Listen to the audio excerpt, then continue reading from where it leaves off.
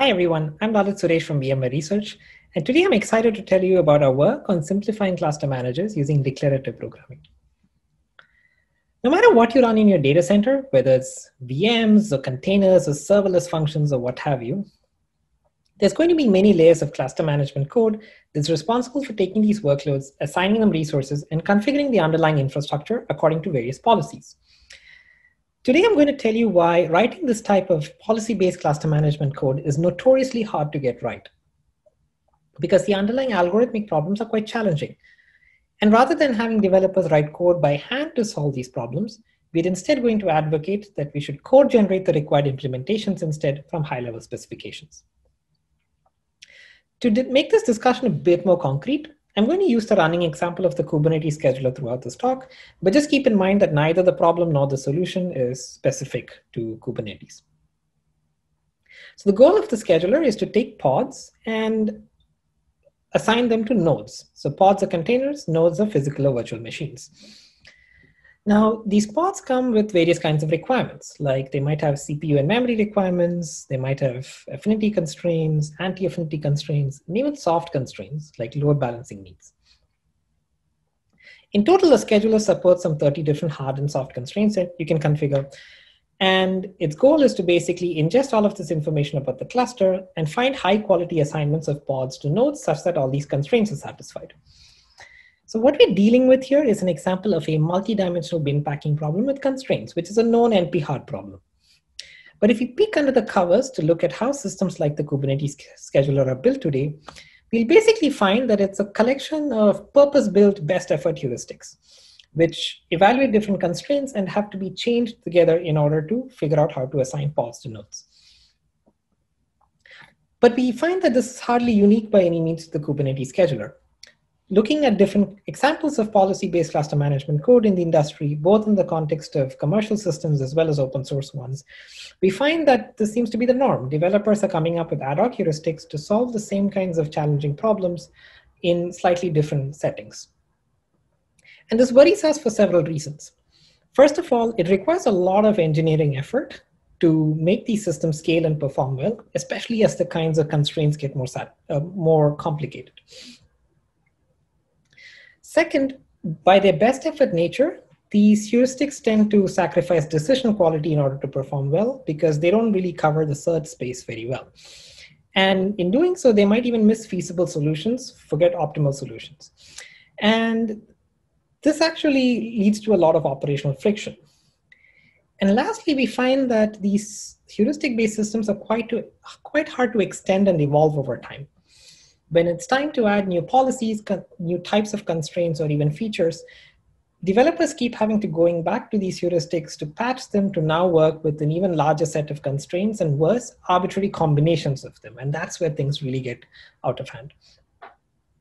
So given how often this problem seems to be solved over and over again in the industry, we think this current approach of writing ad hoc heuristics to solve these algorithmically challenging problems is not tenable. And so we think we should approach these type of problems from a radically different angle. And with that in mind, we propose DCM, or declarative cluster managers. To go back to our running example, to use DCM here, you would first maintain the state of your cluster in an SQL database. So you might have an in-memory embedded SQL database where you now have a schema representing your pods, nodes, and other information. Against the schema, you specify constraints again in SQL. And from this declarative specification of the state of the system in the form of a schema and the constraints as well, it turns out we have enough information for a compiler to generate a block of code that you can run instead of these heuristics. And what this generated code does is that it pulls in the latest state from the database, efficiently encodes that as an optimization problem that it then solves using an off-the-shelf constraint solver. And we can wire the results back to the calling code. And this pipeline can be executed quite efficiently, even at the low millisecond timescales. And in doing so, we find that DCM significantly lowers the barrier to building cluster management code that scales well, computes high-quality decisions, and is extensible. And we validate these claims by using DCM to power 3 different use cases. We've built a Kubernetes scheduler with DCM. We've also built a VM load balancing utility in the context of a commercial resource manager. And in the context of a distributed transactional data store, we've built a policy-based configuration layer. For scalability, we find that our DCM-powered Kubernetes scheduler is up to 2 times faster at the 95th percentile when it comes to bringing up pods end-to-end compared to the baseline scheduler, which has benefited from a lot of handcrafted optimizations instead. And we validate this on a 500 node scale cluster, and we'll see more details about this experiment later. In 2 of these use cases, we find that by virtue of using a constraint solver under the covers, DCM just finds better quality decisions, which translates into things like better load balancing, better resource efficiency, as well as just a higher chance of finding solutions at all, especially in these type of tightly constrained scenarios, which happen in smaller scale enterprise deployments. And across all 3 cases, we found that DCM-powered systems were quite easy to extend. Adding new policies is just a matter of adding a few more lines of SQL. And even adding non-trivial features like making a Kubernetes scheduler not just place pods, but also VMs and reasoning about them in a unified way was quite easy to do with our DCM-powered Kubernetes scheduler. But with the baseline heuristic-based one, it would have required a complete overhaul. So with this sort of high-level overview in mind, let's dig a bit more into the details. Let's see how it's like to program with DCM first. So like I mentioned earlier, in order to use DCM, you have to first assign a schema that represents the state of your cluster. So our Kubernetes scheduler has some 30 different tables, but here I'm just going to show you 2. So you can imagine at the very least, there's going to be a table of pods, there's going to be a table of nodes. The pods table will have a node column because pods have to be assigned to nodes. And this has a foreign key relationship, so all the usual SQL stuff. But because we want DCM to find these assignments of pods to nodes for us, we're going to tag the node column as a variable column. And what this tells DCM is that eventually in the generated code, the cells in this node column have to be treated as decision variables, which we're going to use a constraint solver to assign values to. And the range of possible values for these cells are drawn from the neighboring column because of the foreign key relationship. Now, in order to make this primitive useful, we need to start defining constraints. So DCM supports both hard and soft constraints. You write a hard constraint by creating a view which selects some rows and then specifies some predicate which should hold true against each of these rows. As a simple example, we might say something like, if I join these 2 tables according to their node columns, then pods should only be assigned to nodes who report that they are not under any memory overload. That's a simple example. In practice, the constraints look a bit more complicated than this. Similarly, there are soft constraints as well. So again, you write a view, but this time you provide us an expression whose value we have to maximize. So one way we find ourselves using this primitive is in specifying, say, an intermediate view, which calculates the spare memory capacity per node. And you can do this by joining and aggregating the 2 base tables. Now note that the spare memory capacity value itself is a variable because it depends on the assignment of pods to nodes, but all you have to do is declare this. DCM will take care of what goes on under the covers for you. And once you have such a view, you can just state that you want to maximize the minimum spare capacity. And this causes pods to be spread across nodes according to this quality metric. So in this style, we basically express cluster management policies as constraints quite concisely using SQL. And these constraints can easily span multiple tables, which is a key strength of SQL. And we use standard SQL constructs to do so, like joins, aggregates, group bys, correlated subqueries, and whatnot. Now, the actual programs that you write will look like this. You basically create models, which are parameterized by a connection to the database and the constraints that you write in SQL. And from the connection, we get the schema. And when you call create, what happens under the covers is that we generate this code, compile it, load it into memory, wrap it in this model object, and give it back to you. And when you call model.solve, all these tables go in, and out comes the same tables, but with values assigned to the variable columns. So that's the programming model. And with this approach, we can basically instantiate different models for different tasks that run at different time scales. So you might have a model in your system to do fast incremental placement of newly arriving tasks. And if that doesn't work, you might fall back to a slower model that tries to preempt existing tasks to create room for the new one. And periodically, maybe once a day, you might run a much slower model that basically looks at the entire cluster and decides to do some kind of global rebalancing decision. Right? So this is how you work with our API. So such a programming model is only as useful as how efficiently we can support it under the scenes with the compiler, right? So let me give you a bit of overview on what goes on here. So the DCM compiler at a high level takes in a bunch of SQL in the form of these constraints and the schema. And this program goes through many transformations. And at the very end, depending on what backend we use, we generate some code that interfaces with a particular solver toolkit. So our flagship backend generates Java code that interfaces with the Google OR tool CPSAT solver. So the view I'm showing you above, the corresponding Java code might look something like this. This is quite hideous, so don't read too much into it.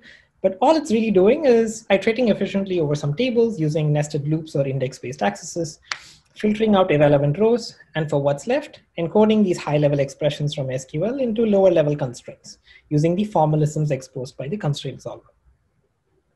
Now, while this Java code has to run quite fast, what's most important is how we do this encoding. Because constraint solvers are not some silver bullet that's going to magically solve all your problems. They have to be wielded very carefully. And in general, solver performance is quite sensitive to how you frame and present the problem to them. To give you a bit of sense as to why, let's take a look at a very high level and very simplified level, how CP solvers like the Google OR tool CPSAT solver works. So let's say I have two variables, V1 and V2. I want to write a constraint that V1 is not equal to V2. So what the solver does behind the scenes is that every constraint gets backed up by this object called a propagator. And what the propagator for a constraint does is that if one variable changes in a certain way, it knows how to propagate that change to other variables. So to give you an example, let's say the domain of these two variables is 5, 6, and 7, and 6, 8, all right? So let's say the solver as part of the search step fixes the value of V1 to 6. So now the propagator that we have for the not equals to operator propagates that change from V1 to V2, causing 6 to be removed from V2's domain, and now we have a solution here. So ultimately, the constraint problem that we present to the solver is this complex graph of variables and corresponding propagators or constraints. And when the domain of some variable changes, what happens is that it triggers a lot of these propagations, and that causes even more variables domains to change, which causes even more propagations, and finally you reach a fixed point where you have a solution. So in this manner, when we go from this high-level SQL to this low-level Java code, we try to make sure to the extent possible that we are not introducing unnecessary variables and constraints, because that affects the size of this graph. And also, we try to frame problems in terms of what's called global constraints, which you can think of as recipes for constraint satisfaction problems for which solvers implement specialized algorithms and propagators. So it's really advisable to use them. So our compiler embodies these two principles in the form of several code generation strategies and rewrite rules. And to give you a sense of how important they are, in a benchmark problem where we assign 50 tasks to 1,000 workers, we find that a literal translation of SQL to some constraints takes about 25 seconds to execute, which is uselessly slow. Whereas when we incrementally enable the different features in our compiler one after the other that embody these principles, we find that we can actually bring this down, the runtime down to like 85 milliseconds, which is quite dramatic. And you need these to scale. So that was it for a description of how DCM works. I've already summarized the highlights from the evaluation before, but I'll go into a bit more detail on our scalability evaluation with the Kubernetes Scheduler. So our experiments were run on a 500 node scale Kubernetes cluster, where we deployed a series of apps using an open loop workload generator. An app is basically a bunch of identical pods, and we draw the characteristics for these pods from a publicly available trace released by Azure. And this trace gives us CPU memory characteristics for these pods, as well as the number of pods per app. And to make things interesting, we're going to configure these apps with interpod anti-affinity constraints, which prevent two pods from the same app to be placed in the same nodes. Now, this is an interesting constraint for several reasons. In practice, talking to many operators, we find that this is actually a recommended best practice, and people even run automated tooling to make sure that you can't deploy anything to a Kubernetes cluster without these constraints configured, because that gives you better resiliency, right? If a node fails, it doesn't take down a lot of your pods with it. But at the same time, it's a challenging constraint for the scheduler to support because it involves reasoning across groups of pods, which is a bit challenging. So let's see how this plays out. So I'm going to show you a graph with several CDFs. On the x-axis, you have the end-to-end pod creation latency. On the y-axis, you have 3 different CDFs. And this corresponds to 3 different cases where we adjust the fraction of apps that we're configuring with these constraints. So on the very top, you'll have CDFs where we've run the experiment without configuring any anti-affinity constraints. And by the third column, all the apps have this anti-affinity constraint configured. So for the first case, let's look at how DCM and the default scheduler perform. So we find that the DCM-based scheduler takes about an additional second at the 95th percentile latency to bring up a pod end-to-end. And this is for 2 reasons. First of all, the default scheduler is sampling and only looking at half the nodes in the cluster, whereas DCM is looking at all the nodes in the cluster. So there's a bit of a natural edge. When the default scheduler looks at all nodes, the performance here is comparable. And second, DCM either way has to talk to an off-the-shelf constraint solver and a database in its critical path. So we have a few more steps on the path to finding a solution than the current heuristic-based scheduler. But note how as soon as we ramp up the amount of constraints to evaluate, the Kubernetes scheduler gets slower and slower, whereas the DCM-based scheduler's performance stays roughly the same. And at the last configuration, which is the state of recommended best practice, we find that DCM cuts the 95th percentile latency in half compared to this heavily hand-optimized Kubernetes scheduler. And this goes to show that the algorithmic prowess of the constraint solver trumps things that we can craft by hand. And there's a lot of value to using something like DCM to automate this effort for us. So there's a lot more details in the paper. I won't have time to go into all of it. We covered things about the compiler's internals, as well as how it's like to debug with DCM, the lessons learned in applying DCM to different use cases, as well as some discussions about DCM's generality and its limitations. You'll find all of these details in the paper. So that's all the time I have. I basically pointed out how policy-based cluster management code is extremely hard to get right today because the underlying algorithmic problems are quite challenging. And rather than having developers write code by hand to solve these same kinds of problems over and over again in different contexts in the industry, we think we should instead be generating the required code from high-level specifications.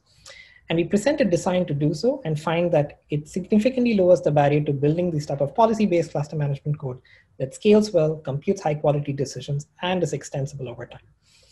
And we validate this in the context of 3 different use cases. That's all the time I have. Thank you very much. Do send us any questions you might have. Check out the code. It's available on GitHub, and have a look at the paper. Thank you.